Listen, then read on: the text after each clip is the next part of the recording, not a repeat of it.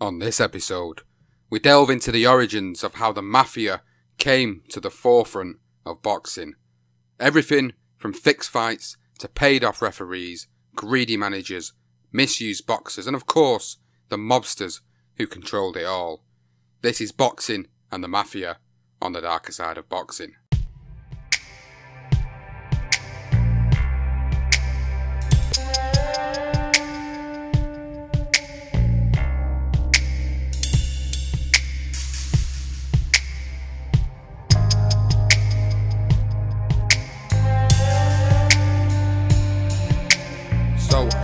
Episode for the darker side of boxing, and it's a completely different one yet again for you guys to listen to. This one is all about boxing and the Mafia, a subject that has always gone hand in hand throughout the years.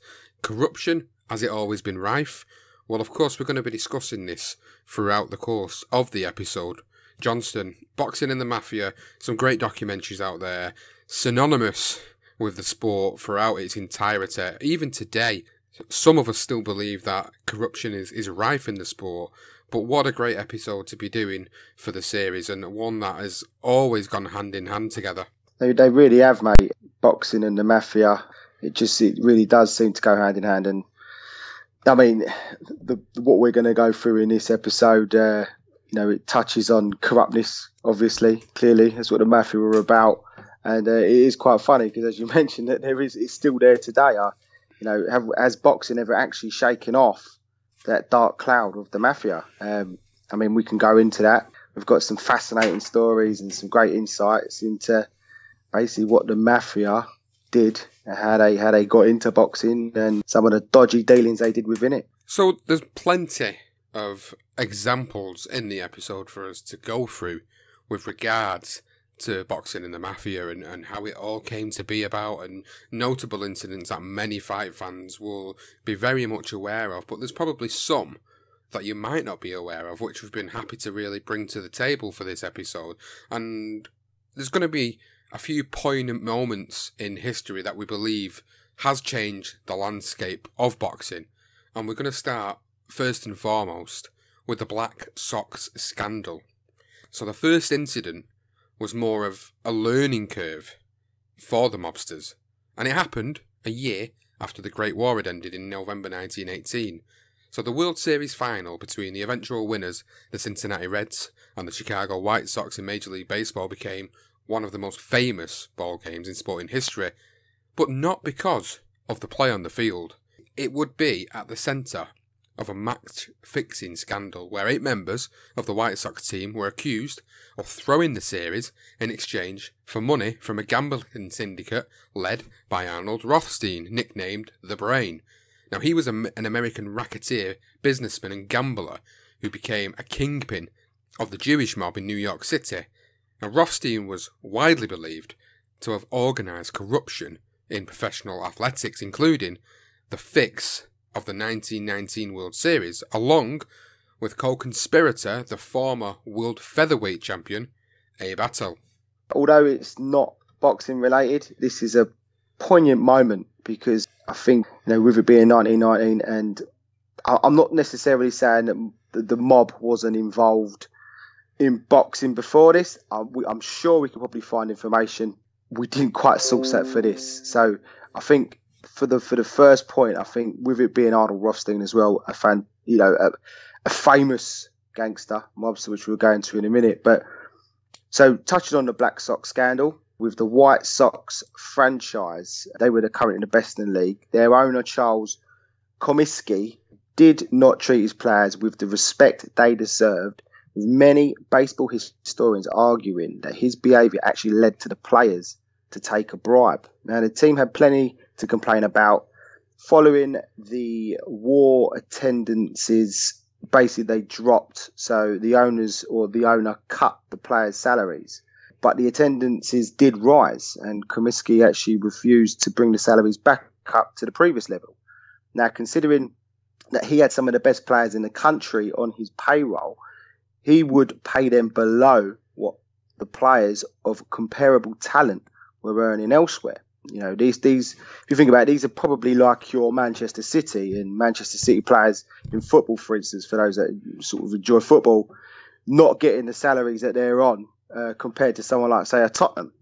It would seem unfair. I mean, there was a shitload of money back then; it was hardly much, but they also had the filthiest uniforms in the league as well, because Kaminsky actually basically wanted to cut on his laundry bill. So, I mean, this guy was a tight ass. Let's get it right. And Sox first baseman named Chick Gandil and a professional gambler named Sport Sullivan actually discussed a possible fix with another gambler, now, which was sleeping Bill Burns, who actually got in on the act as well.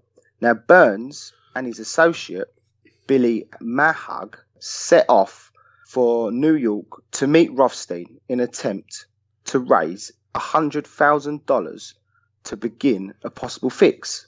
So Burns and Marag were directed by Rothstein, the track restaurant, where he would dispatch his right-hand man, Abe Attell, to meet with them and find out what they had in mind. Now, when Attell reported back to Rothstein about the plan to fix the series, he was sceptical and decided against it, but Attell saw an opportunity to make some big money, and he decided to take it on himself. Now, it wasn't long before Rothstein would eventually get involved with the fix and be a key figure in some of the alleged decisions, like making sure the series didn't go 9 games and that the final game was thrown in the first innings. In the end, they all got caught apart from Rothstein, who actually ended up making a reported $350,000, but some believe he actually made more. He was also a mentor to some of the most influential crime bosses of their time, including Lucky Luciano, Meyer Lansky, Frank Costello, Dutch Schultz, and Owen Madden. Now, following the difficulty of fixing the World Series, Rothstein did make a move into boxing, amongst other sports, where it would be a lot easier and less complicated to fix fights. Rothstein and Attell used Lindy's on 7th Avenue and 53rd Street as a place where you could get bagels, booze, and tips on fights. Rothstein would even sit ringside at Madison Square Garden, handing out treats and favours to whoever he chose. Brilliant. Absolutely class, isn't it? Difficult to fix a World Series with that amount of players. I think that's pretty clear to see. So they decided to go into boxing. The next key point in terms of what we believe led the Mafia into boxing. And obviously the World Series being a bit difficult to fix, as I mentioned, being there so many players. Boxing a little bit easier, one-on-one. You can ask someone to take a dive or you can take a cut of their wage.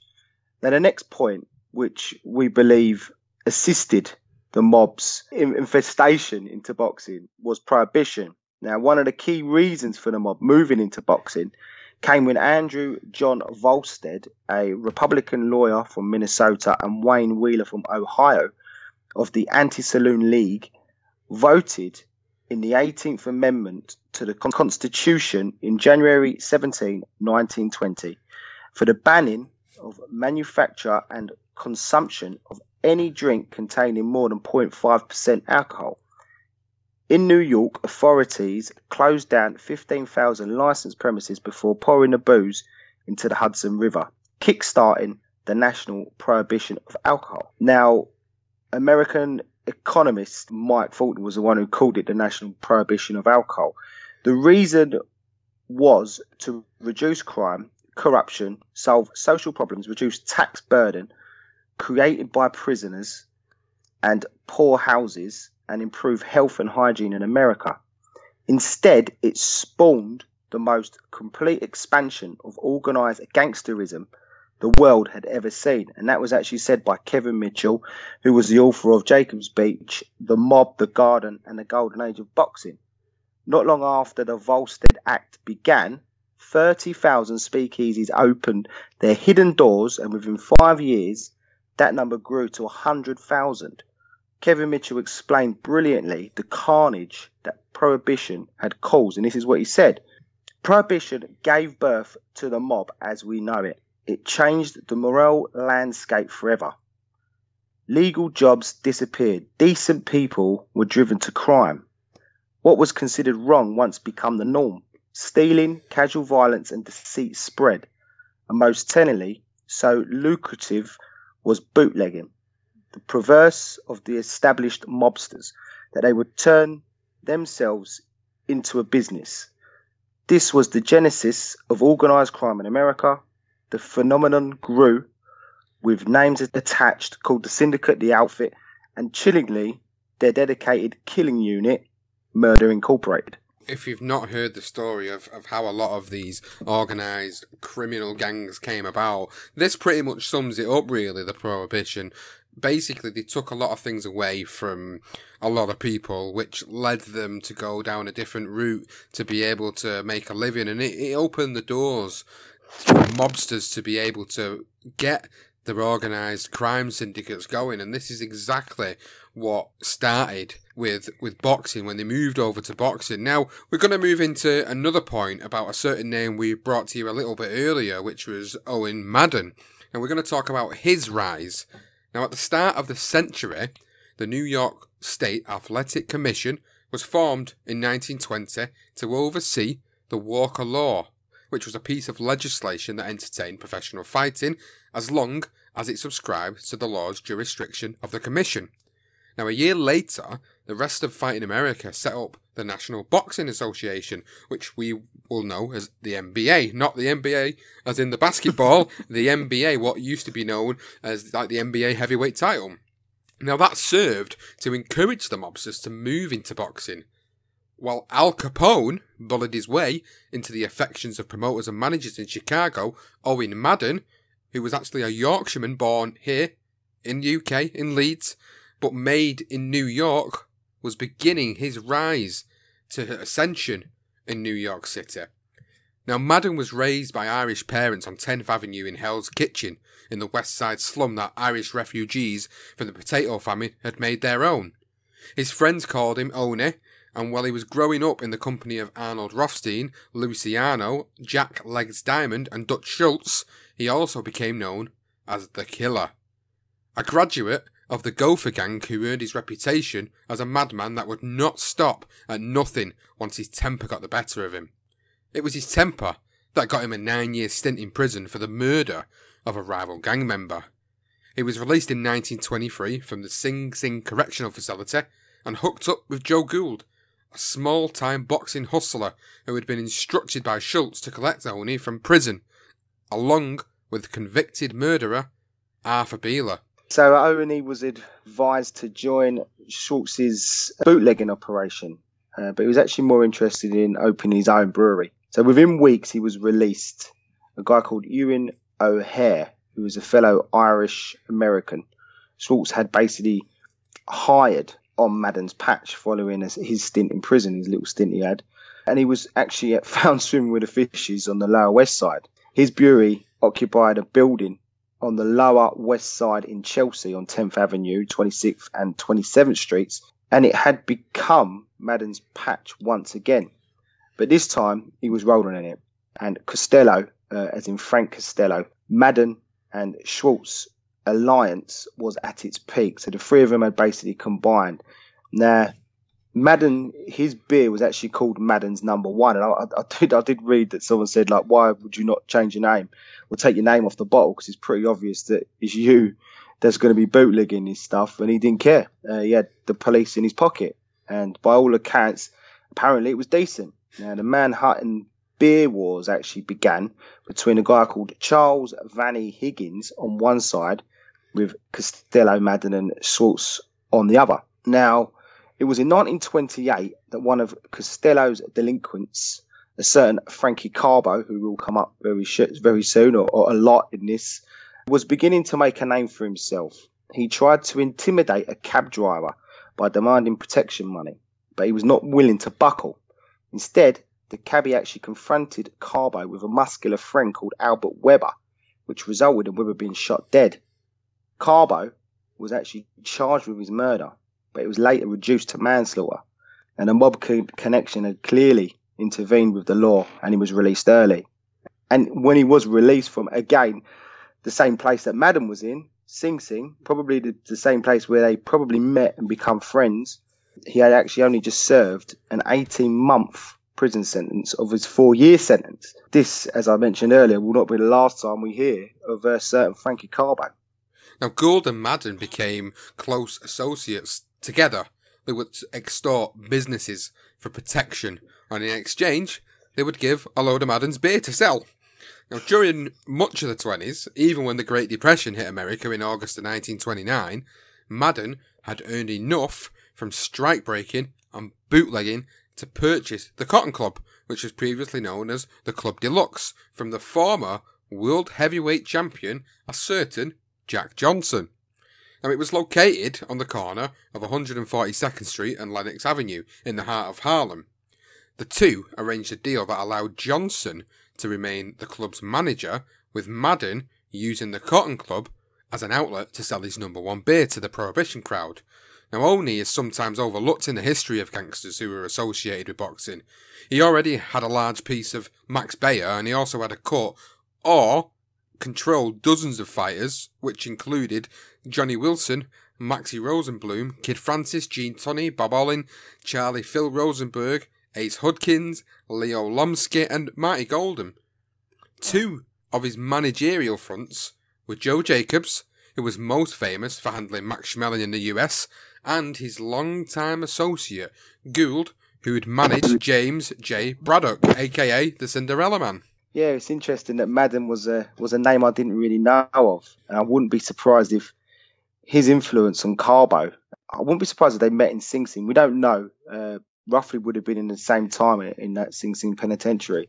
And you do wonder, because when Carbo did come out, one of the first things Frankie Carbo did was look to get into boxing as early as this, the late 1920s. So I think Madden was a guy that was a clear influence on Carbo, and someone that we definitely needed to bring to light, and someone that people just don't seem to recall when you think of the Mafia, because obviously he wasn't necessarily a mafioso associate. But according to American journalist who was Jimmy Breslin, Madden took Damon Runyon, another American writer, and first to call Braddock, the actual Cinderella Man, to one of his fancy apartments, which was a penthouse on the London Terrace block on the 23rd and 9th Avenue, which actually oversees bootlegging operation. Staying at the apartment where Ray Arcel and his fighter, as you mentioned, Charlie Phil Rosenberg, one of his boys. Now, Madden actually arranged for Rosenberg to fight a guy called Eddie Cannonball Martin for the World Bantamweight title. Rosenberg was in his apartment because Madden basically wanted to keep a close eye on his diet. So on fight night, Madden bet $1,000 on Martin with the knowledge that Rosenberg had basically not been eating well. And he felt that he was going to lose. But what he didn't account for was cuts. And actually, Martin was actually cut to bits. And Madden actually lost his money. It's just a story that I thought we'd just stick in there, because it just shows you, again, it's just confirmation that these mobsters, although we know fixed fights was something that they tried to do, sometimes it ain't always going to go the way they expect it to go, and they can't always manipulate proceedings, even when it is a one-on-one and not like a baseball game. Well, this is it. The difficulty with boxing, of course, is that there's so many different variables to what can happen in a fight. Someone can get caught with a lucky punch, and that's it. It's good night Vienna, and it's all over. So it is a little bit difficult to manipulate, but easier if you've got both parties agreeing to look to throw a fight. Now, Madden was at the height of his powers in the boxing scene, and he actually managed to get a piece of the future world heavyweight champion, Primo the Gentle Giant, Carnera, along with Schultz and Vincent Mad Dog Coll. Now, he ended up buying Carnera's contract and began setting up fights with his right-hand man, Frenchy Lamange. Now, as far as the NBA were concerned, Carnera, now an innocent participant in a series of fixed fights, was managed by Louis Scorsese, Billy Duff and Walter Friedman. Now, Madden and Dimanche directed Carnera through the rankings, making sure he would get his world title shot with the usual mob-style techniques of bribery, intimidation, or whatever else they could use. Now, in 1931, Frankie Carbo was once again charged with the murder. Now, this time, it was of a Philadelphia mobster by the name of Michael Mickey Duffy in Atlantic City, New Jersey. However, Carbo was eventually released when FBI records disclosed his alibi, Apparently, he was undergoing treatment at an ear clinic and later begun working for Murder Incorporated under the boss at the time, which was Louis Lepke Bulchalter, which I think is a lot of bullshit. He definitely wasn't getting his ears sorted out there, was he? I'd definitely say so. I mean, that just shows you again. I mean, these it's almost like the alibis they put together as well. Like it were almost sticking one finger up at the FBI there as well, because they just took the absolute piss. Let's be honest. And you know, they were earning a fortune for this prohibition, bootlegging, and God knows what else, racketeering, prostitutes, whatever it was that you can name it. And obviously, certain guys like Madden had dipped his toes into boxing. Now, the year before Carnera finally got the title shot, Madden was also involved in a murder of former associate Mad Dog Cole, who had been extorting money from several mobsters, including Domain and Madden.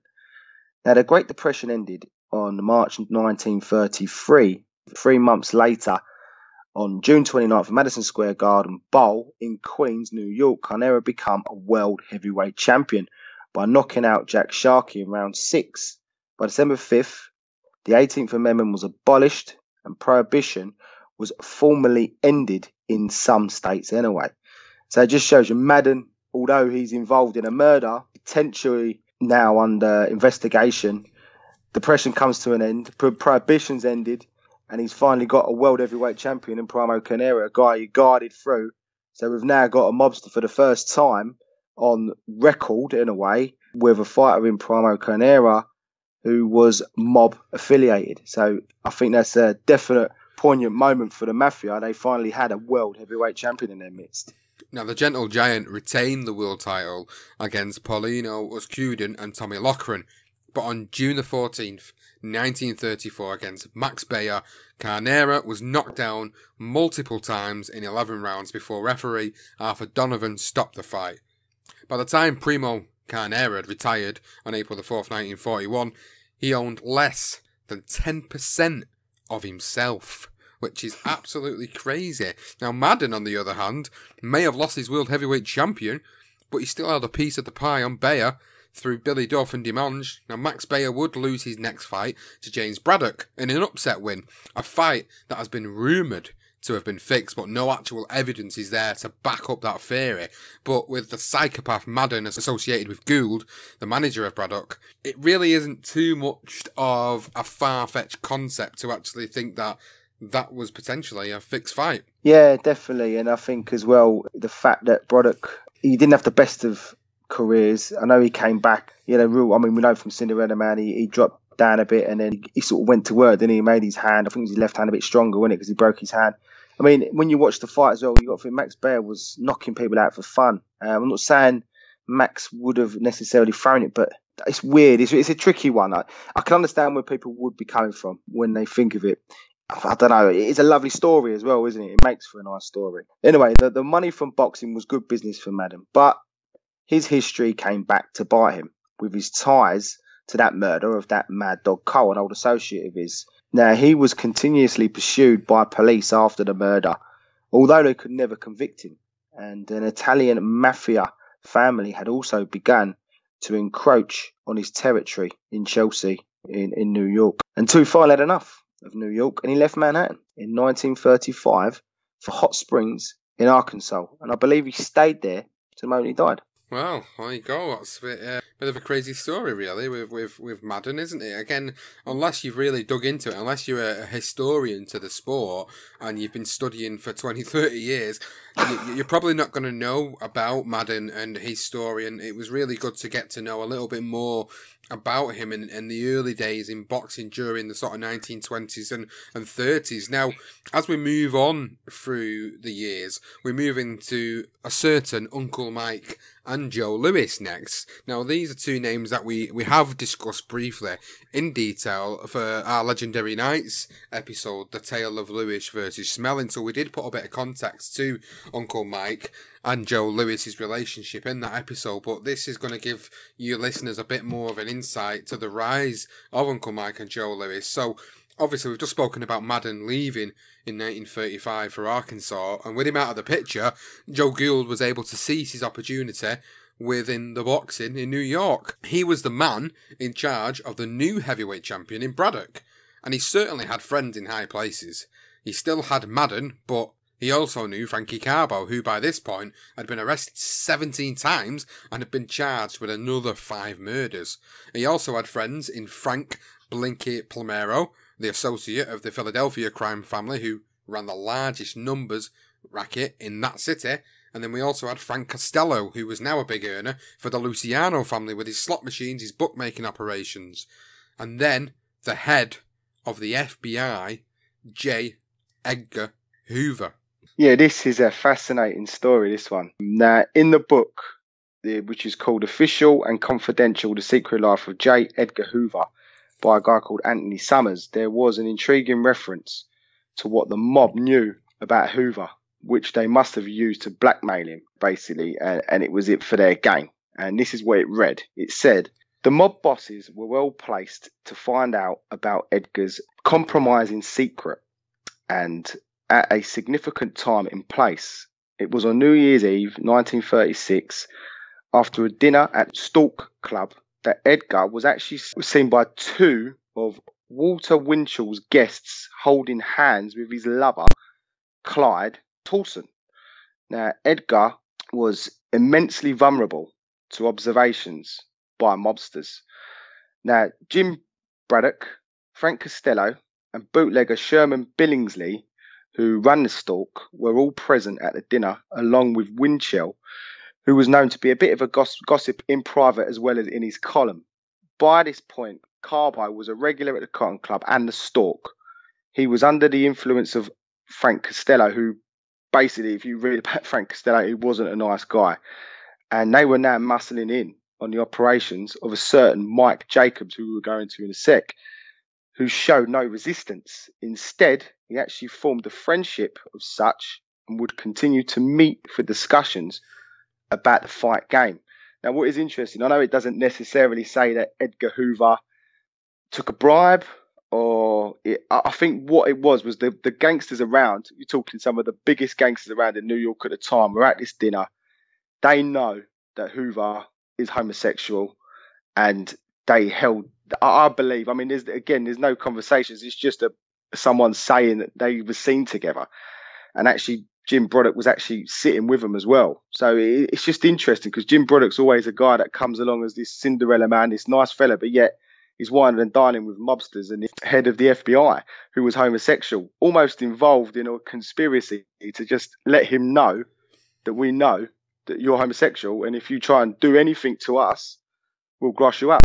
Yeah, it certainly seems that way, doesn't it? It gives you that feeling that maybe they kind of had this dirt on him that he didn't want to get out, and that's why he kind of turned a blind eye to a lot of shit that was going on at that period of time. Now, before we can progress with how the mob took complete control of boxing, we must describe the stories behind their appointment, starting with Irish-Jewish Uncle Mike. Now, from a young age, Mike Jacobs was the original con man, touting outside the garden and turning $2 tickets into a $10 profit. He once said, after 16, I was never broke again. Now, it was during his teens that he met Tex Rickard, an American boxing promoter, founder of the New York Rangers, the NHL team, and builder of the third Madison Square Garden. Now, they actually met in Nevada in 1904, where Rickard promoted his first fight, which was a world title fight between Joe Gans and Barley Nelson. Now, following this meeting with Rickard, Jacobs returned to New York and he hooked up with journalists Bat Masterson, who was a former gunslinger, and Damon Runyon. Now, Masterson died of a heart attack in 1921 while writing his final column, with Jacobs and Runyon becoming close friends ever since. Runyon, Ed Frayne, and Bill Fansworth wrote for the Hearst newspaper chain, and in 1933 they arranged for Jacobs to stage Hearst's annual Milk Fund benefit, with all the proceeds going to charity. The previous promoter of the charity's event was Madison Square Garden, with Liverpudlian Jimmy Boy Bandit Johnston, their matchmaker from 1931 to 1937. Now, after the Garden, which at the time was the mecca of boxing, decided to stop supporting the Hearst Annual Milk Fund, Jacobs then stepped in and took over. Now, later that year, Jacobs and the 3 sports writers would then go on to originate the 20th Century Sporting Club, which become a rival boxing promotion to Madison Square Garden. Mike Jacobs obviously using that charity for his gain, because obviously now Madison Square Garden and Johnston, Jimmy Johnston have got competition. Now, this would not be the only time that Johnston would drop the ball by dropping that milk, the charity, and letting go of that and letting sort of Uncle Mike pick that up. It was actually during his time at the helm of the Garden, his trouble and his biggest problem, as well as not supporting the charity, was the fact that he was a full-blown racist. And now, within the space of a year, there was a fighter who was making a lot of noise over in Chicago, and his handlers, manager John Roxburgh and promoter Julian Black and trainer Jack Chappie, known as Chappie Blackburn, were on a mission to make him a superstar at the mecca of boxing, as in the Garden. Now, Roxburgh did call Johnston to see if he could get his fighter a slot on the Garden bill after a string of impressive wins, including 2 over a guy called Lee Ramage. Jim Johnston said, in his words, this was again in Kevin Phillips's book, "If he comes here, he'll be expected to lose a few. I don't care if he's knocked out Ramage. He's still coloured. Don't you have any white boys out there?" So clearly he wanted Lewis to come over, lose a couple of fights. Obviously, they're not interested in that. What Johnston actually didn't know either was that Roxburgh was actually black himself. It was as black as Joe Lewis. Obviously, speaking to him on the phone, he didn't realise this. Joe Lewis, obviously, so, he's dropped the ball. He's let Joe Lewis go. Now, he was looking for a promoter. And as we know, Joe Lewis would now go on to be one of the greatest heavyweights in boxing history. But they were out there and they were trying to find someone who can pick him up as a promoter and push him over in New York City, which was basically the mecca of boxing at the time. And with Johnston's outright racism becoming a roadblock, they needed another promoter that could promote him, and the man they chose was Mike Jacobs, who got Roxburgh to sign Lewis up to the 20th Century Sporting Club in the summer of 1935. The next step was to promote him the right way by using his contacts at the Hearst newspaper chain and show Lewis in a good light, as well as making sure he ticks all the right boxes as a decent, religious black civilian and be nothing like the last black world heavyweight champion, Jack Johnson. Now, Lewis's first fight under Jacobs was the 6-round demolition of Primo Carnera at the Yankee Stadium in June. Following another victory in August, Lewis then knocked out Max Bayer in 4 rounds before finally getting his fight for the first time at the Garden in December, which was another 4-round knockout of Paulino Erskeden. Now, Joe's career will be remembered for when he hit a stumbling block in January 1936. Something we've touched on in that Legendary Nights episode, of course, was that shock defeat at the Yankee Stadium against the much unfancied Max Schmeling. Now, it was just as he turned 21 in 1935 that his fortunes took a turn for the worst. He was quite frankly done up like a kipper by the devious bastards that handled him. He was young, he was naive and trusting. He allowed too much trust to those around him, and they took full advantage of that. He signed over half of his gross earnings for the following 10 years to his first manager, Julian Black.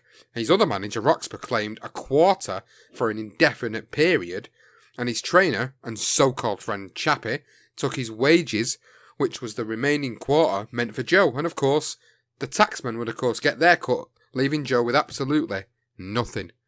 Now, although these guys were not mob men, they certainly did go about it in a mob-style way, skimming, as it's known in gambling. Next up, for a piece of Lewis, was Joe Gould, and Jim Braddock's manager played a blinder. Initially, he got one of his mafioso cronies to pick up Roxburgh, demanding 50% of Joe. But that bastard managed to hold his own by saying, "I can't do that, Joe. If you want to do a deal, you've got to talk to Mike." They've all literally rinsed Joe Lewis before he's even a mega star. It's quite frankly, it's dreadful. Gould wasn't best pleased with the fact that Roxburgh moved him on to Uncle Mike. So he headed to the Garden to negotiate. Once again, we will refer to Kevin Mitchell's book, Jacobs Beach book, about a discussion they had. "Mike, I'm a reasonable man," said Gould. "I'll settle for 10% or there's no fight." Mike had connections too and wasn't fazed by gold. Joe, you're crazy. There ain't no 10% to give you. Did Roxy not tell you that? Joe Lewis' so-called confidence had already taken everything, as you explained, Sean. We need something, Mike. We need something. You got it? We need it. Tell you what, Joe. We all need this fight. So I'll do this for you.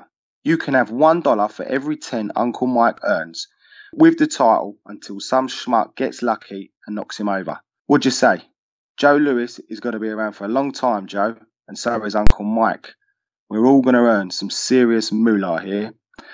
Gould's response was swift. Done. That 10%, that was never going to come out of Uncle Mike's earnings, but it would certainly come out of Joe's.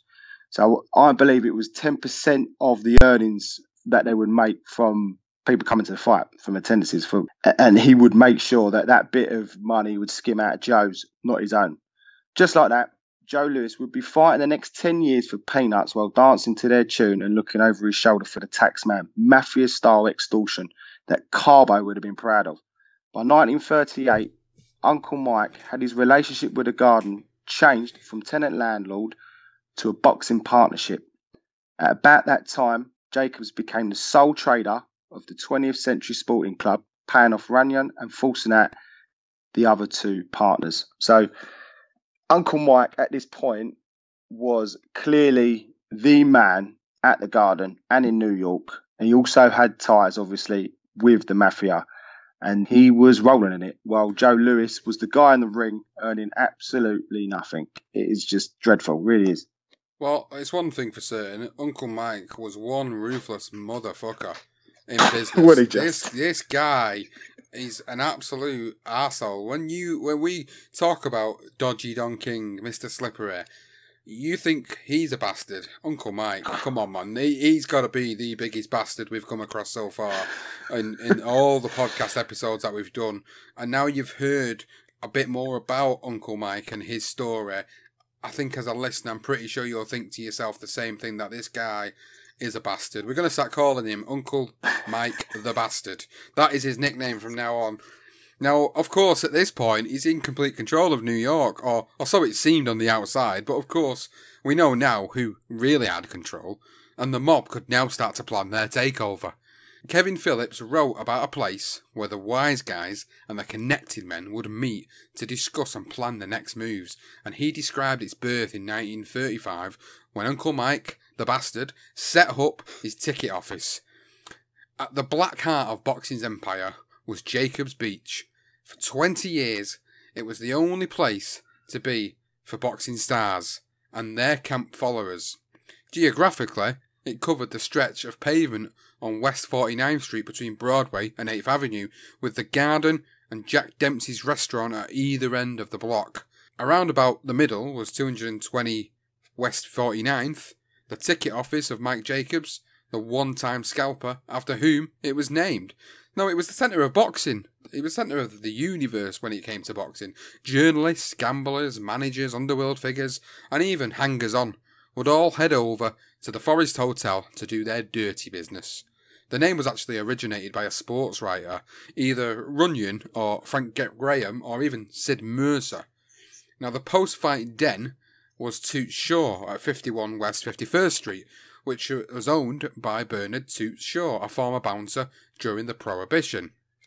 Now, as everyone knew, Joe Lewis battered Braddock in 8 rounds to become the first black heavyweight champion since Jack Johnston in 1915. Lewis would continue to dominate the heavyweight division in a reign that lasted 140 consecutive months, during which he participated in 26 championship fights, while Uncle Mike, the Bastard, would continue to control Joe, the division, and of course, the World Heavyweight Championship. And then of course you get your hangers-on, who actually still got paid, whilst Gould and Braddock still got their 10%. It's incredible. I mean, wow. I mean, when you talk about Jacobs Beach as well, which Phillips describes brilliantly, and the fact that Jack Dempsey's restaurant, I mean, Jack Dempsey's restaurant is rumoured also to have been a drop for the mob, where they would go and drop their money, that he'd keep it, and then the next whoever would come and pick up the money. Apparently true. So Jack Dempsey after his boxing career had his ties. Everybody was involved, and we will go into that. So everyone's basically the extortion for Mr. Joe Louis is just dreadful, and the fact that he was loved by the country, by America, and yet they just rinsed him completely for everything he had, and then allowed him to just get chased by the taxmen.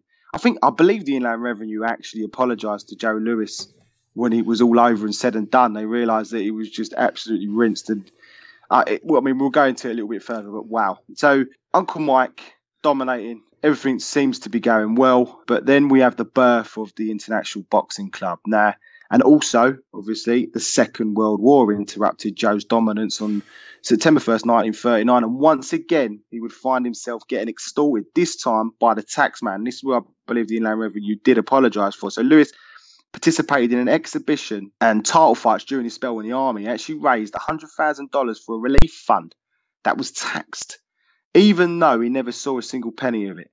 Louis met Jackie Robinson, who was during the war, and he was the guy that became the first black player in Major League Baseball. And it was through Robinson that Joe met an attorney, and his name was Truman K. Gibson Jr. Now, in 1940, Gibson was summoned to Washington to act as an advocate for the African American soldiers, and he would go on to defend Robinson after he took a stand against some white soldiers who had racially assaulted him. When the war ended on September 2nd, 1945, Joe managed to acquire the services of Gibson as his attorney. He actually kicked Julian Black to the curb after a fallout, and they actually hired a new manager. His new manager was a guy called Marshall Miles. Unfortunately, again for Joe, he was actually a well-connected boxing man. And after Roxy ended up in the nick, that bastard as well. So Roxy gets nicked. He kicks Julian Black out, brings in Gibson Jr., who seems to be, this fantastic lawyer by the sounds of it. I mean, political as high as politicians, and then you bring in Marshall Miles, who was a well-connected mafioso. Again, probably not the best of replacements for Joe. That's just how it was for the poor fella. Well, it's safe to say at this point in time, Joe Louis is quite simply having his trousers pulled down and being absolutely fisted from behind when it came down to his earnings. Absolutely ridiculous. Now, I think the next piece of information that we're going to present to you is actually going to make the rest of yous cheer with delight, because in 1946, that bastard, Mike Jacobs, actually suffered a cerebral hemorrhage. But even though he'd suffered that hemorrhage and didn't die, he remained the head of the organisation, with his relative, Sol Strauss, operating the club on a day-to-day basis. But he was not as astute as Uncle Mike, and he would be easy pickings for the next organisation to step in and take over. Now, the idea came from Truman Gibson, a man who'd served on 2 presidential advisory committees and was the first black American to win the Presidential Medal of Merit, and he was now in a position to bring his legal and business brain into play. Now, considering that Louis had been shafted, mobster style, he never knowingly dealt with the mob, but things changed. Firstly, Joe, with Gibson, teamed up with Louis Greenberg and Johnny Roberts in a brewery business, but that turned bad after Greenberg's picture was published in Life magazine alongside Al Capone. Now, Greenberg was the treasurer for Capone in his bootlegging operation, so then, of course, Joe's reputation took an absolute battering because of that judgment that he'd made, but he trusted in Gibson. So with Uncle Mike poorly, and Joe Gould sentenced to 3 years hard labour after a court-martialing from 1944 for conspiracy to accept bribes, a publisher of Hearst Herald American, George DeWitt, made contact with Gibson regarding the Hearst Milk Fund that had helped Jacobs wrangle his way into the Arden. Now, this charity was legitimate, but it was a way of keeping cash reserves in the boxing industry, probably untaxed. Now, DeWitt then introduced Gibson to Harry Voiler, who was a member of Al Capone's gang. Now, Voiler had assisted the Hearst newspaper during the strike, so DeWitt was probably returning the favour by introducing the two.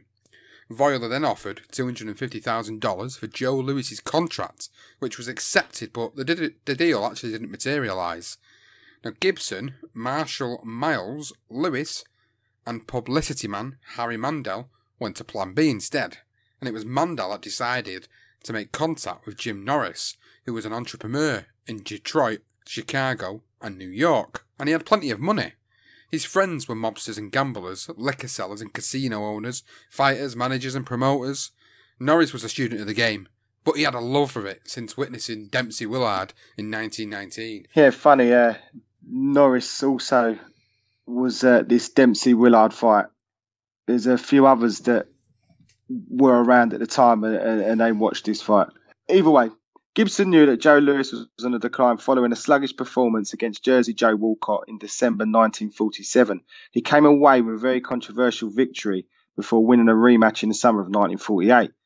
The idea was for Joe to rest up and let the challengers battle it out in a series of fights that would create maximum interest in a bout some way down the road for the heavyweight title. Gibson pitched his idea to Norris and his partner at the time, who was Arthur Wirtz, I believe he was his partner throughout, explaining that he had already signed leading contenders Walcott and Ezard Charles. He agreed and promised Joe $20,000 a year for his title, and the International Boxing Club was born on March 1949. With Joe announcing his retirement for the second time, the IBC then bought out Mike Jacobs, who was obviously unwell, who quit the Garden following a stroke. Hey. And Norris and Gibson stepped into the boxing hot seat as the lead promoters. Now, Norris and Gibson now had the mecca of boxing. What they needed next was a TV deal, which had been booming since 1946. Gibson had a contract in Bob Kinter, president of the American Broadcasting Company, otherwise known as ABC. They struck up a deal to broadcast fights on a Saturday and Monday nights, although during the late 40s they would develop the Friday night fights. Now, the IBC were paid $40,000 a week for their fights. Gibson says 60% of that money went to the fighters, and if a fighter was top of the bill at the Garden or in Chicago, they'd actually earn $7,000 each. So matchmaking was now the next challenge. Knowing that they had limited time left with Joe Louis, to be matched at the Garden, a fighter's manager had to be fully paid up participant to organisation misleadingly called the International Boxing Managers Guild.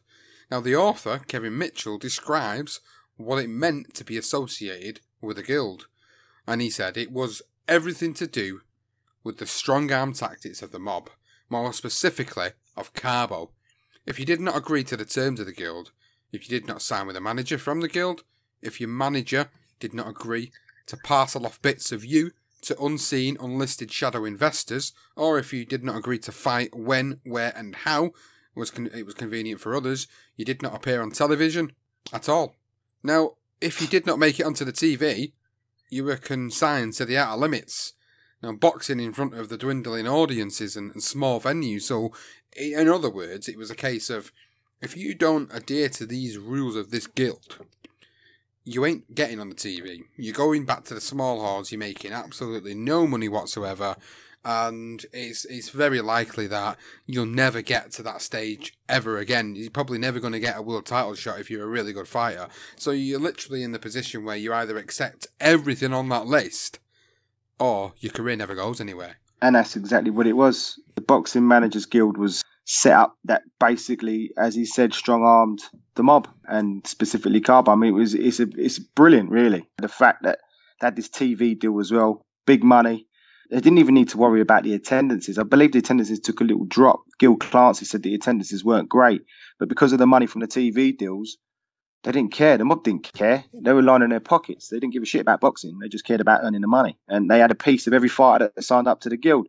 And no doubt everyone's going to do it. Who wouldn't? Who wouldn't? You know, if you're up-and-coming fighter, you're going to, aren't you? Now, Lou Duva was actually born in 1922 and had fought, trained, managed, promoted for nearly 70 years in his native New Jersey, and was actually a close friend of Rocky Marciano as well. Now, he spoke to Kevin Mitchell about the guild and its connections with the mob, and he said you had to have connections. They'd come over and say, I've got a part of you. There were good fighters around, and if you wanted to go to the Garden, they had the connection. If you wanted to go anywhere at all, you had to have the connection. Duva continued. It was a case of control, and the guys that worked behind the guild were the guys that controlled it. Mob guys controlled the guild, and they usually were strong enough to make their guy the matchmaker in the garden or in any of the other clubs.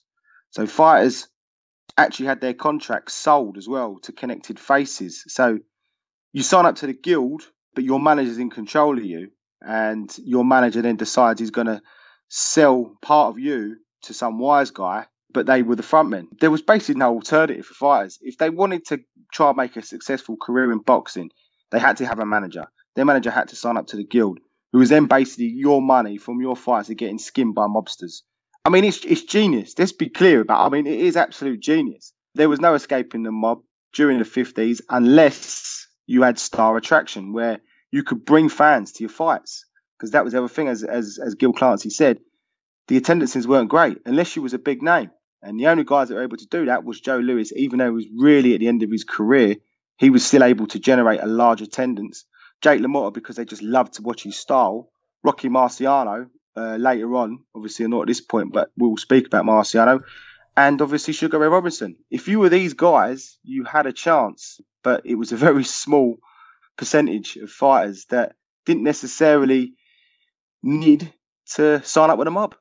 It was genius, and in what they were doing for them. But in terms of morals, there are absolutely no morals whatsoever. The morals were swimming with the fishes, like a few of their fucking murder victims as well, down in the fucking Hudson River. So there's no chance in hell that you was ever going to get anywhere in boxing, like you say, unless you were an absolute star in your own right, which made it very difficult for some of the fighters around at that time. Now, the point man for the mob at this point in time was the Tsar of boxing, Mr. Frankie Carbo. Carbo was part of one of the 5 New York Mafia families, Lucchesi crime family, and as previously mentioned, a known capo who had operated as a gunman with Murder Inc. before transitioning into one of the most powerful behind-the-scenes promoters in professional boxing. Murder Inc. were an organised crime group that acted as the enforcement arm of the Italian-American Mafia and the Jewish mob, originally known as the Bugs and Mayer mob, which was founded by Meyer Lansky and Benjamin Bugsy Siegel, before it was rebranded following the creation of the Commission, spearheaded by Lucky Luciano. In a twist, it's been claimed that Carbo was actually responsible for murdering Bugsy Siegel in Beverly Hills, California in 1947, under the orders of Meyer Lansky.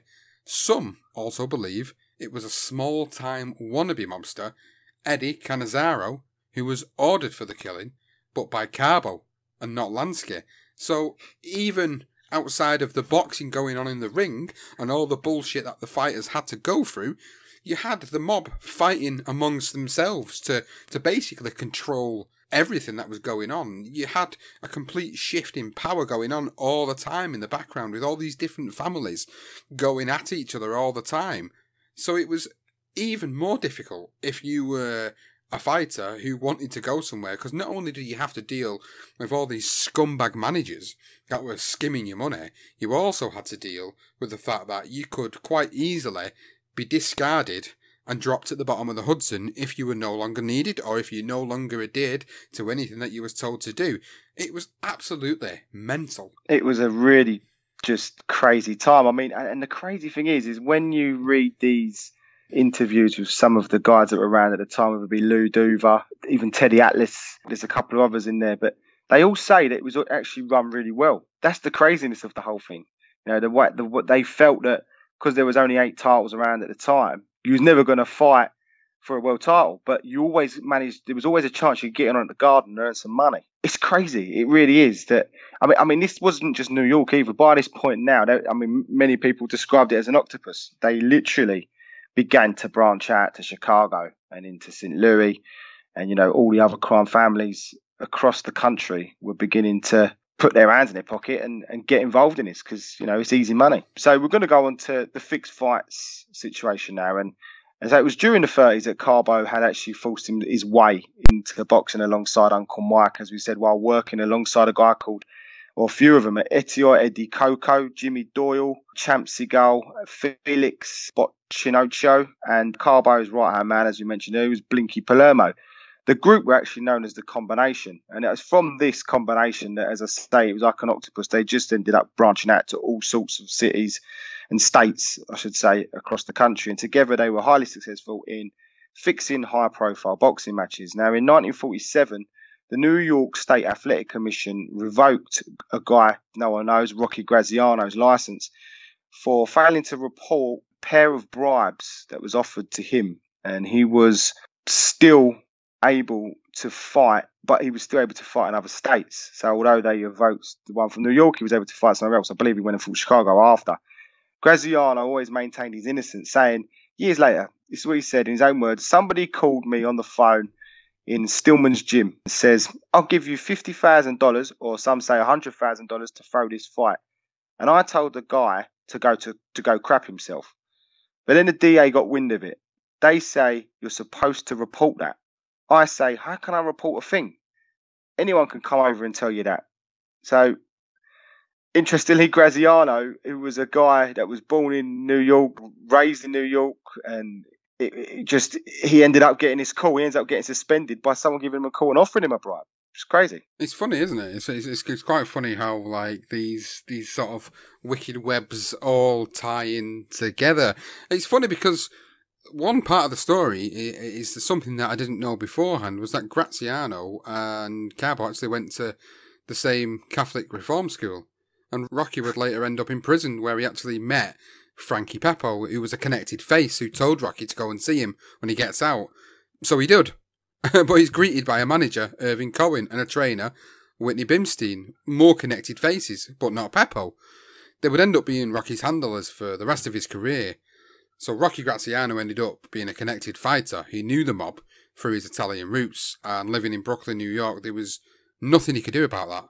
As was Jake LaMotta and Kid Gavilan, who came over from Cuban and was another fighter who fell into the mob's grasps. So now we move into a particular fight which we've talked about in the past with the St. Valentine's Day massacre. Only touched on it briefly. So on November the 14th, 1947, Jake LaMotta was knocked out in the 4th round by Billy Fox and was suspected to have thrown the fight. The referee, Frank Fulham, spoke of his accounts of that fight and he said, if there was anybody at the Garden who didn't know what was happening, he must have been dead drunk. Now, during the investigation, the New York State Athletic Commission withheld purses for the fight. 20% of the gate went to Fox and 30% went to LaMotta, and suspended LaMotta at the same time. 3 days before the fight, LaMotta was at his brother Joey's boxing club at the Park Arena. The truth is, the club was Jake's and not Joey's. He also owned the Jerome Stadium as another investment. Why he wanted to keep this a secret was because there were connected men that would attend the small clubs to bet on fights, and it would be a conflict of interest because he was still an active fighter. The significance of the night on November the 11th was that Jake was present, and so were his special guests, who were Frankie Carbo and Blinky Porero. Now, a boxing writer, Barney Nagler, observed from a distance, and he wrote, they were godly, open-handed.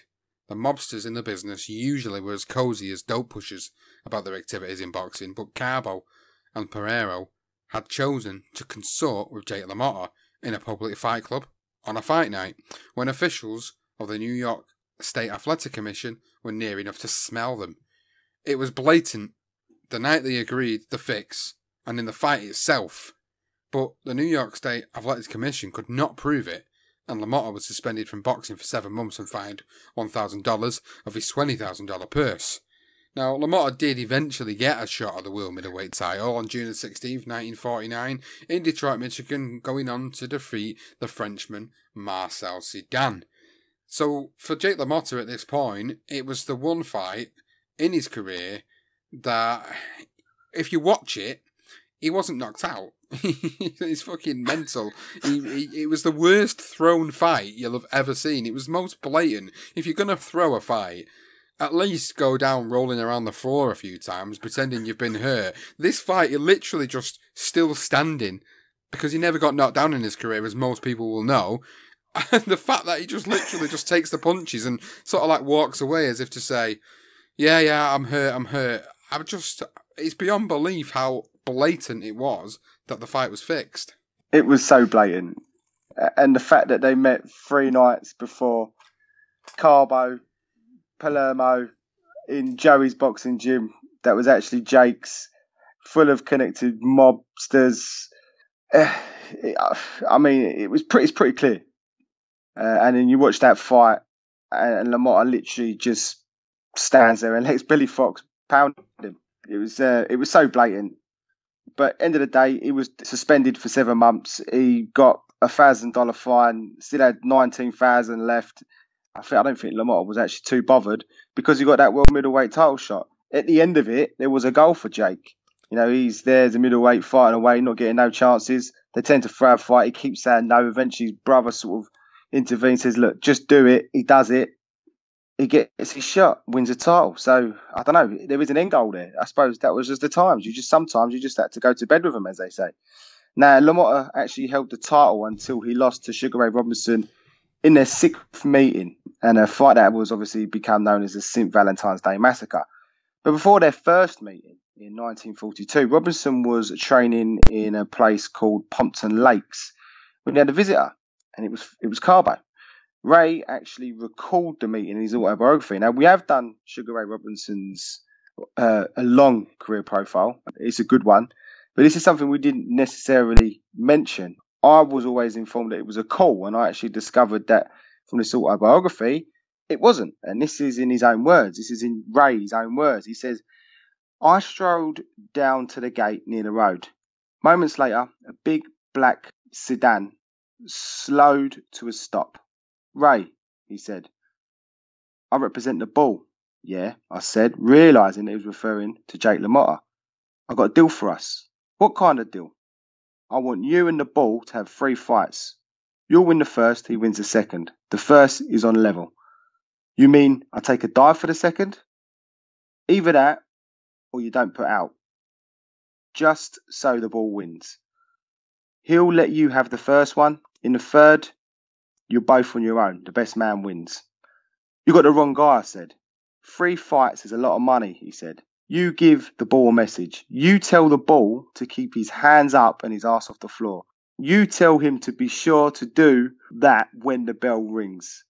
Without waiting for an answer, I spun and I headed back to the house. So basically, Sugar Ray was actually approached, in his own words, by Frankie Carbo, face to face in his car, goes to see him, and he turns him down flat. Carbo basically accepted Ray's decision without any backlash whatsoever. And although it did take Ray a long time to finally get that welterweight title shot, which was actually 75th fight to be exact, but because, as we mentioned earlier, because Sugar Ray Robinson was as great as he was, the mob didn't touch him. They didn't touch him. They left him alone. So it just shows you some of the biggest names in boxing managed to get away with it. I don't know how Sugar Ray Robinson managed to get away with it, but again, I think when we did the career profile of Sugar Ray Robinson, it's quite obvious how much of a big star he was at the time. When we spoke about, you know, his investments and how he'd drive around in his pink Cadillac, and you know, if you've not heard that episode already, then please go and give it a listen. It's a long one, but it's one that's definitely worth listening to in terms of his whole life and his boxing career, inside and out. Now, moving on to the next fixed fight, we'll move on to Gavilan, as in Kid Gavilan, or the Kid as he was also known, would be the centre of a fixed fight on Wednesday, August the 29th, 1951 against local fighter Billy Graham for the NBA welterweight world title at the Garden in their 3rd encounter.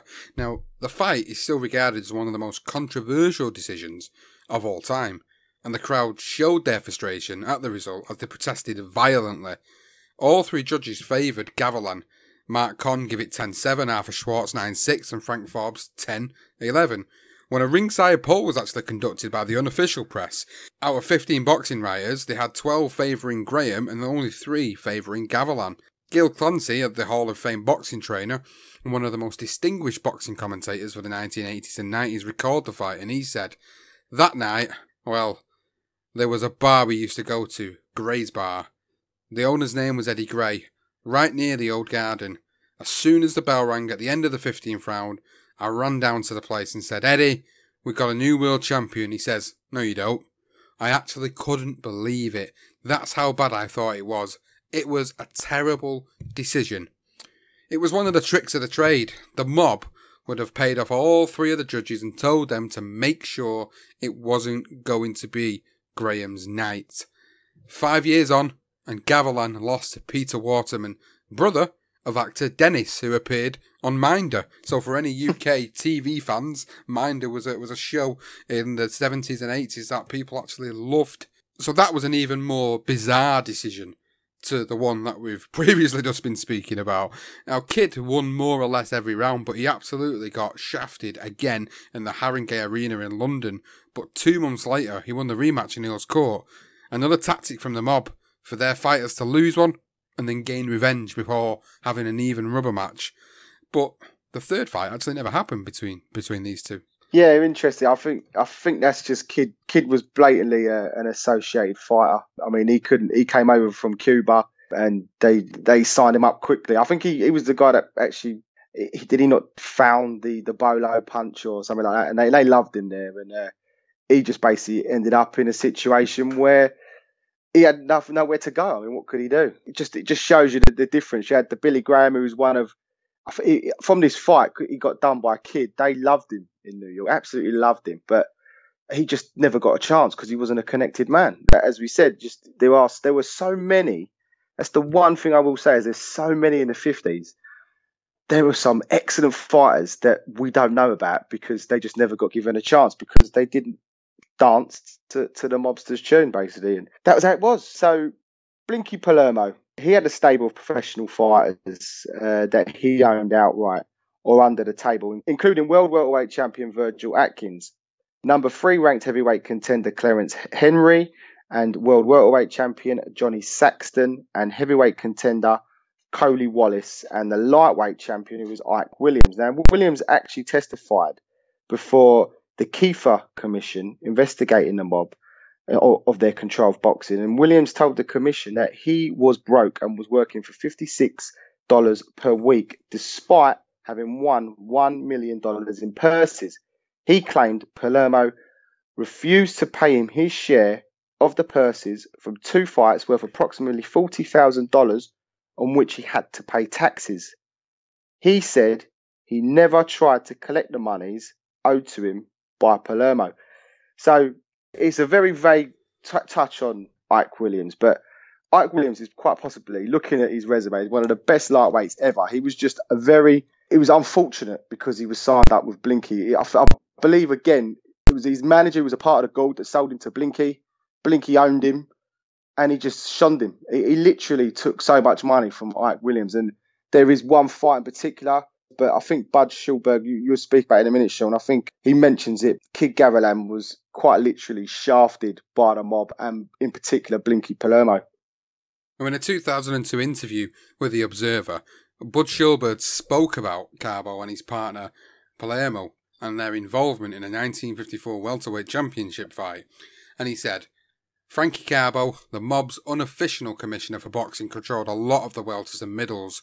Not every fight was fixed, of course, but from time to time, Carbo and his lieutenants, like Blinky Palermo in Philadelphia, would put the fix in. When the Kidd Gavilan-Johnny Saxton fight was won by Saxton on a decision in Philadelphia in 1954, I was covering it for Sports Illustrated, and I wrote a piece at the time saying boxing was a dirty business and must be cleaned up now. It was an open secret. All the press knew that one, and other fights were fixed. Gavilan was a mob-controlled fighter too, and when he fought Billy Graham, it was clear Graham had been robbed of the title. The decision would be bought. If it was close, the judges would shade it the way they had been told. Now, Dan Parker was a New York sports writer that didn't shy away from the blatant facts that many were too frightened to speak about, and he said promoters and managers in each other's pockets didn't need to fix that many fights. They only had to own most, or preferably all, of the fighters. A boxer was either in the loop and got the fights, or wasn't, and he didn't. He also went on to say, evidence the New York State Crime Commission secured by wiretapping indicates that Carbo has a voice in the matchmaking decisions of the IBC. He is supposed to have named the list to matchmakers at Madison Square Garden and has been known to give them orders as well. Several of those fighters would not have had a clue that any of this was going on because Fighters didn't even know such a guy even existed. Yep, and that's why they called him Mr. Grey. Carbo loved to just stick around in the background and just speak to whether it be Norris or whether it be Uncle Mike before him or Gibson. He would just he run it basically. And by 1950, there wasn't a clear public consensus that a national organised crime syndicate was a big problem, and indeed that it even existed. Certainly, there was evidence that there was or had been organised crime activity in Chicago, New York, and a few of the other cities. Some experts, such as FBI Director J. Edgar Hoover, who was still clearly being blackmailed for his sexuality, denied the mafia even existed. So it just shows you that as well. We sort of touched on that Hoover moment because Hoover still doesn't believe they existed. It's just crazy. They just had him in their pocket. A series of hearings that were held by a special US Senate committee in 1950 and 1951 changed that perception. Now, the hearings made it clear to a lot of people that there was a mafia and that they had power. Those hearings become known as the Kiefer hearings, which was, we just spoke about with Ike Williams. He did mention he was a part of this, but the second one, after the committee's chairman, Senator C. Estes Kiefer of Tennessee. Now, the committee conducted 27 hearings in 14 cities, with Frank Costello coming under intense questioning. Costello was the one who was intimidated and overwhelmed by his exposure on television. And he actually told his lawyer, George Wolfe, in his plea, saying, Mr. Costello doesn't care to submit himself to a spectacle, which was actually quite laughable because Costello was always a spectacle of himself. He loved to be in control. And this was the one time in these Kiefer hearings where you actually see Costello squirm. And it also brought to light that the mafia existed. And it also brought to light that they could be doing other stuff. And this is where we will go on in a minute to the second Kiefer hearings. Now, to distract the authorities and discourage the perception that the IBC monopolised boxing, Norris and Wirtz formed the IBC of Illinois. Norris then took the next step of resigning as president of the IBC in New York, handing it over to Truman Gibson. The Garden then bought out the IBC and operated as a privately owned company. Now, Judge Sylvester Ryan of the US District Court decided the IBC of New York was indeed controlled by the mob and ordered its dissolution, giving Norris and Wirtz 5 years to separate themselves of their holdings, which was approximately 40% in the Garden. Judge Ryan also declared that the IBC of Illinois was also in a monopoly and ordered its closure too. They were basically given a slap on the wrist and were still able to go on about their business as normal. So even though these Kiefer hearings clearly showed that the IBC were being operated by the mob and the guys of Norris and Gibson were basically monopolising that, to give them 5 years to basically close, it's ridiculous. But it did highlight something, which is something that was key. But the mob continued their reign of terror, even after the first Kiefer hearings. Now, this is going back a little bit, but Ray Arcel is recognised as one of the most successful boxing trainers during the 1920s and the 1950s.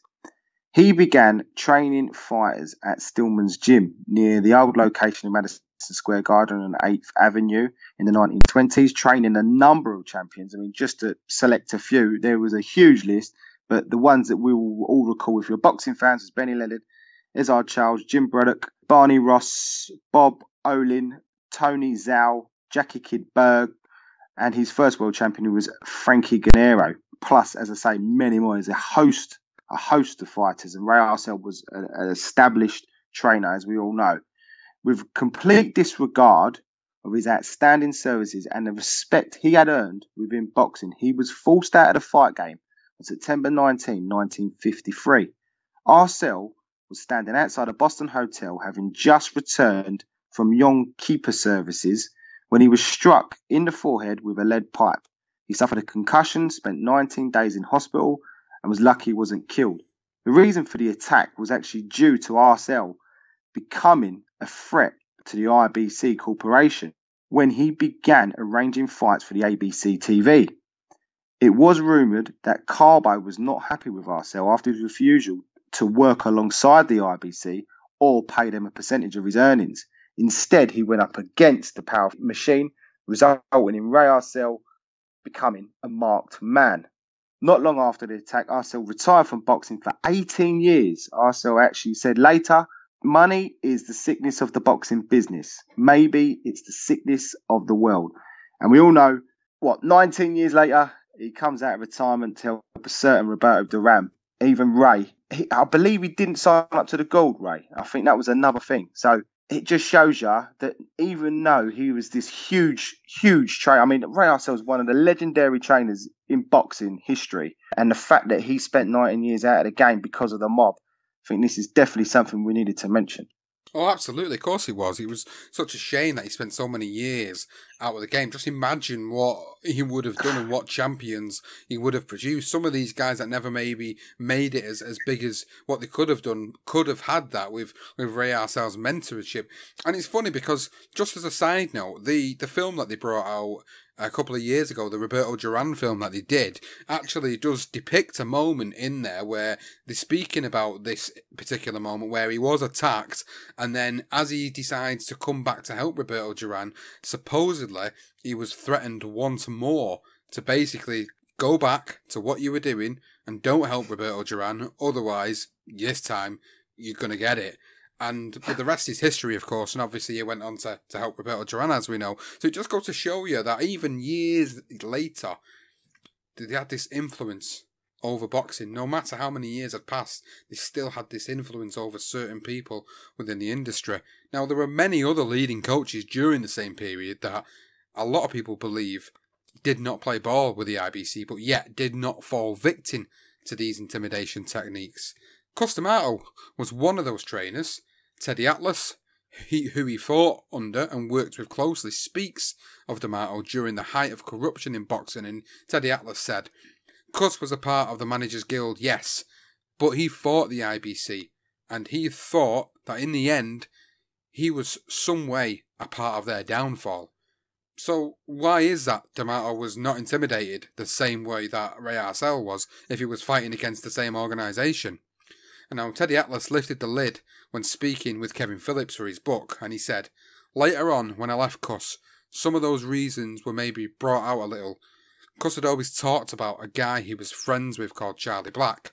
I actually found out Charlie Black's real name, Charlie Antonucci, and Charlie Antonucci was cousins with Fat Tony Salerno. Now, Tony Salerno, at the time, was the head of one of the biggest mob families in the country.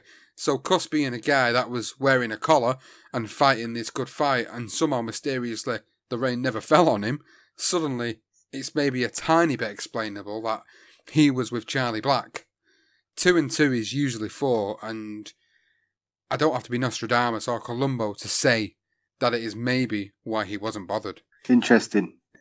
Cus D'Amato was always a guy that said he would never, ever get involved in the mob. But yet later on you find out he's friends with a guy that actually Charlie and Antonucci, who was cousins with. I mean, it is there is a link there. And I think it's clear to see if Cus D'Amato didn't play ball with a mob, then they were going to do their business, no matter how big you are. And this, for me, I mean, Ray Arcel is bigger than Cus. That's just my honest opinion. When you look at the fighters that Ray trained and the world champions he had, I believe he was bigger than Cus. But yet Cus, he didn't want to sing to their tune. But he must have had connections. That's why they didn't touch him. So before Cus took control of the world heavyweight title, which was in 1956 with his protege, Floyd Patterson, there was another heavyweight that ruled the division from 1950 to 1955, and that was Rocky Marciano. On October 26, 1951, The Rock from Brockton, Massachusetts, took on the 37-year-old Joe Louis, our mate, the good guy Joe Louis at the Garden. Coming into the bout, Marciano was interestingly a 6.5 to 5 underdog. And Marciano actually knocked Lewis through the ropes and onto the ring apron in the 5th round. This was a changing of the baton, but was also a sad fight to watch. If you're a Joe Louis fan like I am, it's not a fight I watch. I watched it once and I won't be watching it again. And The Rock would go on to dominate the heavyweight division for the next 5 years. He retired undefeated, obviously, as we know, all those that do watch the boxing and love the boxing, with a record of 49-0. There was no proof to confirm that Marciano had any ties with the mob, but his manager, Al Will, was an associate of Frankie Carbo. And first meeting with Roland Lestraza at the Garden in 1950 did stink of corruption. Even the crowd were heard to be shouting fix. Jesse Abrahamson of the New York Daily Herald called the decision paper thin and exceedingly odd. According to newspaper reports, it was condemned around ringside as a miscarriage of justice. If judges were told to make sure it wasn't Roland's night, which is something, again, you know, it's a saying that the mob always make sure it's not going to be such and such as night. And that's basically what it was when Rocky probably was actually kept in the dark. This is, again, the reason why we say that Rocky was kept in the dark is because actually Rocky retired so early in his career because of his manager, Al Will, and he wouldn't dance to his tune, and he did it to spite him. That was the rumours, and that's why apparently he retired as early as he did. But on October 31st, 1969, a day before his 46th birthday, as we all know, Rocky Marciano died in a plane crash. Customato's guy, Patterson, finally got his hands on the World Heavyweight title vacated by Marciano when he retired against Archie Moore on November the 30th, 1956 in Chicago, and he would hold that title to ransom and out of the clutches of the IBC for as long as he possibly could. In the end, Patterson actually forced his hand, and he actually ignored the advice from Customato, and he gave Sonny Liston, who at this point is heavily affiliated with the mob, as you've heard earlier in the season with our inaugural episode, The Life and Mysterious Death of Sonny Liston. He gave him that title shot against the advice of Customato, and of course Sonny Liston absolutely beat the shit out of him in 1962 and in 1963, so it meant that once again the mob held the most prestigious title in boxing, well, at least for a couple of years anyway. Now, Liston's links to mobsters are endless.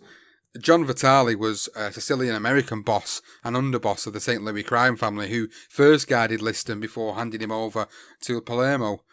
Ivan Ash Resnick, the Thunderbird Hotel and Casino operator in Las Vegas that was linked to the New York mob, also became an influential figure during and after Liston's boxing career. Of course, we're referring mainly to the first episode of the season when we covered that particular supposed fixed fight with Cassius Clay a la Muhammad Ali.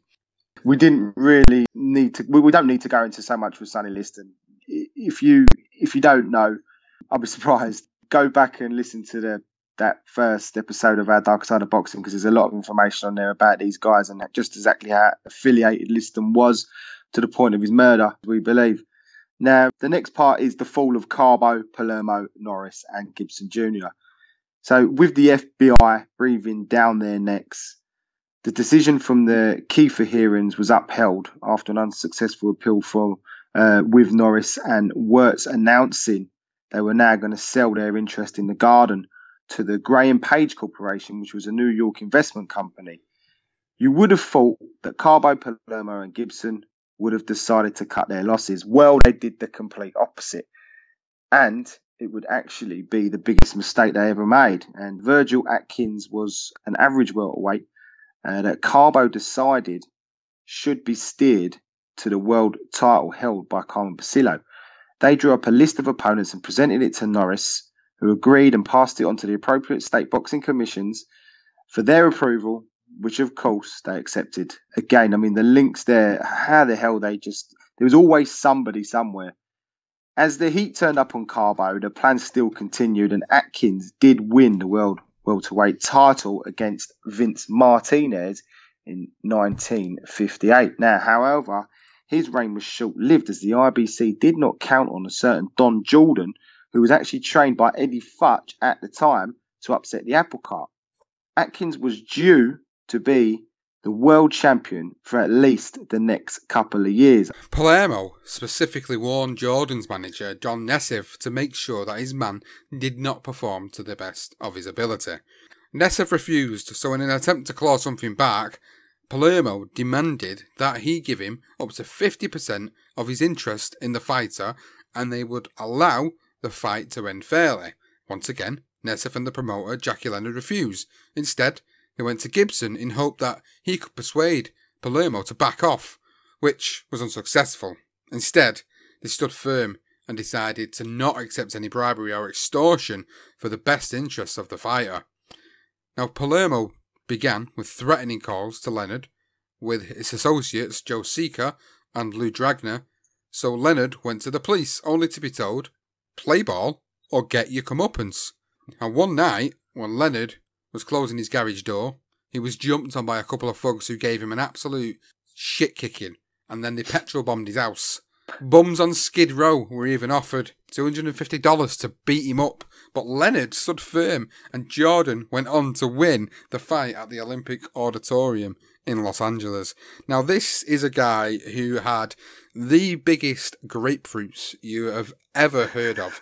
The fact that he fucking stood up to Palermo and his goons and his bums on Skid Row, the fact that he stood up to these guys, got the shit kicked out of him, had his house burnt down to a fucking crisp, but yet still manages to get out of it, and his fighter goes on to still win the fight out of all that. It just goes to show you at this point in time, though, doesn't it, that the fact that these people were starting to stand up to these guys at this point was starting to prove that the tide was starting to turn a little bit. I think so, and I think the fact that they began to start with this, I mean, they were always extreme and they would use a lot of intimidation, and they would go ahead with a lot of their intimidation tactics, but to hear this one and for it to not work out, I mean, all I kept reading was Palermo was just confused and baffled. He could not believe that this guy is standing up to him. So, you know, Leonard, I'll take me out after Jackie Leonard, his refusal when he backed his man. I mean, that's the sort of promoter that boxing needed.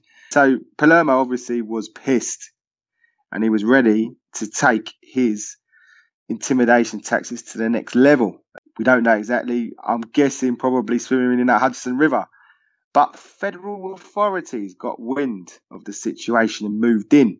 The California State Athletic Commission, the Los Angeles Police Department, and the boys from the Bureau all worked together to bring the underworld of boxing to a standing count. Carbo, Palermo, Norris, and Gibson, plus Seeker and Dragner, were all rounded up and charged with conspiracy to violate the Federal Anti-Racketeering Act, interstate communications, extortion, and conspiracy. But Gibson only accused of conspiracy. The following year, in 1960, the Senate Subcommittee on Antitrust and Monopoly, chaired by Senator Estes Kiefer, held hearings into organised crime professional boxing. It was revealed that the IBC had ties to mafioso Frankie Carbo. At the time of the hearings, Carbo was actually imprisoned on Rikers Island, having been convicted of the undercover management of prize fights and unlicensed matchmaking. The hearings actually revealed that Carbo's wife was employed by the IBC at a salary of $45,000 a year. The FBI compiled 500,000 pages on Carbo during their investigations over the years, under all of his aliases. And all of his aliases, Frankie Carbo was known as Mr. Gray, Paul L. Carbo, PJ Carbo, Frank Fortunato, and Frank Marlowe, and also Jimmy the Whoop, apparently a name that everybody else called him. He didn't like that. No one would have actually said that to his face. But looks like things are definitely starting to turn, and the IBC and the underworld are basically coming to a crumble. The following year, Carbo and Palermo were charged with conspiracy and extortion against National Boxing Association welterweight champion Don Jordan. After a 3-month trial in which US Attorney General Robert Kennedy served as a prosecutor, the defendants were convicted and sent to federal prison. Ike Williams and Jake LaMotta both testified, with Jake LaMotta admitting to throwing the Billy Fox fight. Carbo, who pleaded the fifth with his famous line, "I cannot be compelled to be a witness against myself," was actually sentenced to 25 years in prison, and he served his sentences at Alcatraz Federal Penitentiary in California, McNeil Island in Washington State, and the United States Penitentiary Marion in Illinois. He was granted early parole due to ill health and released from prison, and he died in Miami Beach in Florida on November the 9th, 1976. Now, for Palermo, he was sentenced to 25 years in prison, and he served 7.5 of those 25 years. Norris actually suffered from heart problems and had 2 heart attacks, and he died in Chicago in 1966 at the age of 59, with a reported net worth of $250 million. Gibson was sentenced to 5 years probation and fined and continued to reside in Chicago and practice law up until his death on December the 23rd, 2005. So that was it. That was the end of the Carbo reign and the IBC. Yeah, it ended badly, I suppose, for him. They still had ties with Liston. I mean, that was the other thing. Liston was, even from prison, these guys were still able to do their business, which is something obviously we mentioned in the Liston episode. So, go back and listen to that. The next thing is, we were going to jump ahead here because it was the only real last story that ever came out in the press was from a mob associate. It actually came out on April Fool's Day as well in 1993, which did make me laugh. It makes you wonder whether they're just pissing about. And former Gambino underboss Salvatore Sammy the Bull Gravano testified before a Senate permanent subcommittee in investigations that John Gotti actually wanted fight promoter Don King killed because King described himself as a tough guy who had done time and didn't want to get involved with John Gotti in that, as he said, BS, as bullshit. He also testified that the co-managers of Buddy McGirt, Al Certismo and Stuart Weiner were associates of the New York Gambino crime family. He said, in his own words, Al Certo was a family associate. He is with John Joe Corozzo, who is a made member of the Gambino family. A fixed fight really doesn't happen anymore, but our family has had interest in Buddy McGirt. Al Certo is a Gambino associate. Now, what Sammy was basically implying is that Certo had a fight fixed between Buddy McGirt and Pernell Whitaker when Buddy earned $1 million. To be honest, as the old Italians in the mobsters say, I believe it is a load of old baloney. And I think he was just a guy that loved to sing, which is what he was well known for. He was the guy that actually put John Gotti away by testifying in a court of law. Bit of a prick, to be honest with you. A lot of them were. That was the last real story to come out of mob ties associated with boxing and fixed fights. But we can finish it off with, is it around? I mean, let's ask the question, Sean. I mean, what do you make of all this? I think overall, as we've gone through the course of the timeline of how boxing and the Mafia have become affiliated and how that relationship has been over the years, it's quite evident that they've absolutely shafted so many fighters over the years, and they've absolutely had this stronghold over it for a long time. And even some of these crime families that you refer to, some of them are actually still around today in New York. Maybe they've learned from the lessons, and they're not as, whatever they're doing it in the background, and they're not being heard and they're not being seen by doing it. But I think around the course of the sort of 70s and 80s, it was quite prominent with the five families in New York in particular were quite well known, and they were more well publicised at that point, I think, in time. If social media would have been around at that period of time, they would have been absolutely everywhere at that point in time. Absolutely. I think, does it exist today? I think that's the question that we've got to kind of ask ourselves. I mean, we sit on a weekly basis doing all sorts of different episodes. Sometimes we're chewing the fat over boxing in the UK and some of the shows and the judges and the corruption. Sometimes we feel like, some things could be better, but I think we've got to ask ourselves truly, is there any mob ties affiliated with boxing anymore? Well, for me, if there is, they're doing it in a very good way because nobody even knows it's going on at the moment. Nobody knows about it. Nobody hears about it. I don't feel like there's been anything over the past 10, 15 years where I could honestly say I feel like something has been fixed by an outside entity or a third party. I genuinely don't feel like that is the case. I think with boxing today, it gives the opportunity for a lot of shit weasels to get involved in the sport, but these are just harmless parrots that are basically going around and affiliating themselves with people and repeating the phrases they're saying and then coming back and saying the same things themselves to make themselves look better. I think that's all we've got in boxing at the moment. I think the second question is, has boxing changed that much from the 1950s and 60s? Is it still as corrupt as what it seemed then? To be honest, I don't think it is as corrupt. I think the biggest issue in boxing at the moment, as we've always discussed, is obviously performance enhancing drugs. If there's anything that's in boxing at the moment that's so prevalent, It's PEDs. It's as simple as that. It's PEDs. I don't think it's corruption. I think the PEDs is the biggest issue in boxing at the moment. But what do you think about the story of boxing and the Mafia, and what do you think about them questions, Johnston? Do you think that there are some ties to boxing still, and do you think that it has changed from what it was in the 50s and 60s? Definitely, I think. Well, not I say definitely. It has in terms of. I don't believe that anyone from the mob would be involved in it. I think. I'm not silly or naive enough to think that they don't exist. I think they. I mean, as you can see, you can check on Wiki and you see that all the bosses of all the 5 families, there's someone's name there, and it says from such and such date till present.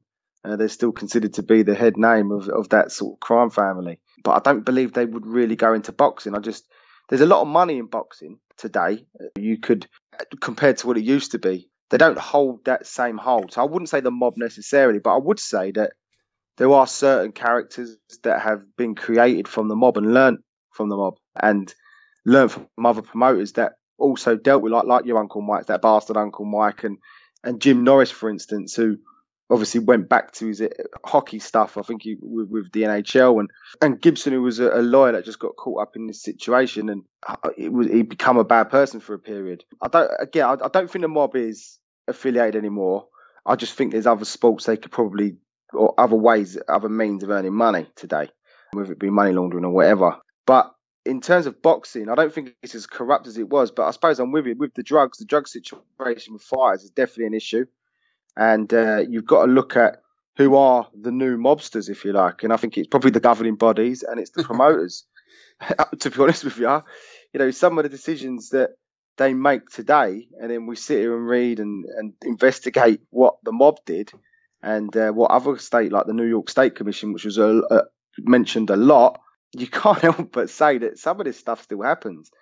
I still believe today that I would not be surprised whether it be a promoter or a manager of a fighter that is wealthy enough, they could quite easily wine and dine a judge. And that the ruling that I always assumed fixed fights was always the thing, but it was just to get a cut of someone, to skim a fighter in terms of what they're earning. I think that happens today. I do believe promoters will still do that. I believe managers will do that. They will cut ties. We've had it with our career profiles. The amount of promoters that fall out with fighters because they've done amount of money. That is learnt from, that's like a mob tactic, isn't it? So I think that still exists. And I do believe that judges get wined and dined. Because we see some of these judges, Sean, and some of these scorecards today, and you can't help but scratch your head. I mean, I just think, first thing that comes to my head, look at Tyson Fury, Deontay Wilder. How the hell did that happen? How was that a draw? Look at Canelo and Golovkin, first fight. What the hell was that judge? What was her face? I can't forget her name, but what the hell was she watching? Because we certainly were watching the same fight. I do believe that someone could have been in her ear and told her, you do this and we can sort you out something later on, whether it be a few years down the line. I think it's still there. I believe that the corruption is there. It's just not through the mob. You know what? Now you've put it like that, I think most people that are listening will probably agree with what you're saying, because when you've put it into that context for me, I'm thinking, actually, you know what? He's right, because you got these fighters that come out years down the line and say, I've been robbed of money off this promoter, I've been robbed of money off that promoter, this promoter never paid me the money it should have paid me for these fights. So that is, in a way, it's mob tactics in a way. It might not be as brash and as arrogant as the mob once was, but it is kind of stemming from the way they used to do things and their organisation used to do things. So it's like the new age mobsters are essentially the dirty promoters, the naughty promoters that we speak about, and some of these promoters provide us some of these great fights. I mean, how many times have we spoke about Don King over the years? Yeah, he put some amazing fight cards on, but yeah, he was an absolute bastard to a lot of the fighters that he was involved with. And when we do look at an episode regarding Don King, you're going to hear much more about his life and some of the stories that come out about him, and the ones that we've shared so far, I think, give you a bit of a flavour of that. Although these mobsters were part of an organised crime syndicate, guys like Don King, guys that are around that have been doing these things for over the years, although they might not be classed as mobsters and part of that crime organisation, essentially they are committing crimes in their own right. So they are learning, as you say, from these tactics of years gone by, and just doing it in a way that is a bit more subtle and makes it a little bit more easier for them to get away with it. And that's the shitty part about it. So when we ask the question, is corruption still in boxing? I think the answer for us has got to be yeah, it is. In some capacity, it is still there. Absolutely. And you mentioned old dodgy Don King, Mr. Slippery. I mean, his tactics is so mob style. You think about it in terms of the way they, you know, with the Managers Guild, for instance, where they'll have a manager sign up and the fighter is basically associated with them. How many times did we see Don King go into the ring with one fighter and come out of the ring with a guy that won? Or even in his contracts, he would have a contract that would say, you know, my guy's the world champion, but when you sign this contract to fight him, if you win, I'll get 30% of your earnings. That is such a mob style way of doing business. Some people may call it gangster, but it was just the way he would go about it, Don King, I suppose, is the fact that he would always laugh about it and just had this way, this aura about him that even though he'd done some of the dodgy, I mean, Rumbling in the Jungle, look who he's doing business with, a mass murderer around the country. I mean, you can't get any more flipping gangster than that. I mean, for me, I think Don King is probably a result of that. I think he must have watched so many mob films, and someone must have been in his ear to pick up all these tactics, because he just had the gift of the gab. He could charm his way into anything, and you can't deny it. He delivers so many fantastic fights, hence why he always comes up, because he's always a part of them. Yeah. But is it because he's the one that's doing it? He's not necessarily the matchmaker. He just sees the gold at the end of the rainbow and he picks the right fighters. He knows where the money is. Oh, he certainly bloody does now. Yeah. Doesn't he? It certainly does now. But yeah, I think you're right. It's been a really interesting episode to sit down and do it. I mean, the darker side of boxing has been all about murders and conspiracies, and this one's about cold hard facts, really. This one's been about actual truth to the matter, and it's been an enjoyable episode to sit down and record, for the sole fact is that it's a topic that really does epitomise what the darker side of boxing is all about. You've got mob-handed tactics, you've got corruption, you've got murder, you've got all sorts of different variables to how these two went hand in hand with each other for so long, that we've really enjoyed investigating it, bringing all the information together for you to listen to. And I hope that you have thoroughly enjoyed listening to the episode. And obviously there were other bits of information that always could be put into the episode, but again, how much do you want us to provide that you don't already know? So we've been glad to be able to give you a near 2-hour podcast, which has kind of summarised all the main parts of what Boxing and the Mafia was all about over the years. So if you've enjoyed it, of course, make sure now you go and leave us a 5-star rating on iTunes and Apple Podcasts, and let us know your thoughts on the darker side of boxing, the series, the episodes. Let us know, give us a 5-star review, and follow us on Twitter at darker_side_pod. And then the Facebook page is the BTR Boxing Podcast Network, where you can find all our other series, including Legendary Nights, Career Profiles, and the main BTR Boxing Podcast feed. It's been a pleasure as always to do another episode for the darker side of boxing. You've been listening to Boxing and the Mafia.